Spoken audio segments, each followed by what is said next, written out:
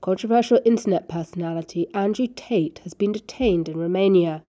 The former professional kickboxer has been accused of human trafficking, rape, and forming an organised crime group. He was detained along with his brother Tristan and 2 other Romanian suspects.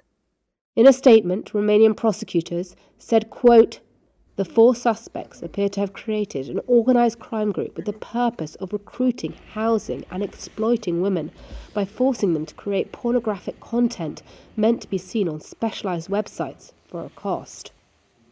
Prosecutors said they had found 6 women who had been sexually exploited by the suspects. Tate has been banned from many social media platforms for misogynistic comments and hate speech. He previously said women are partially responsible for being raped and that they belong to men. Earlier this week, he was told to get a life by the climate activist Greta Thunberg after he boasted to her that he owned 33 cars with, quote, enormous emissions.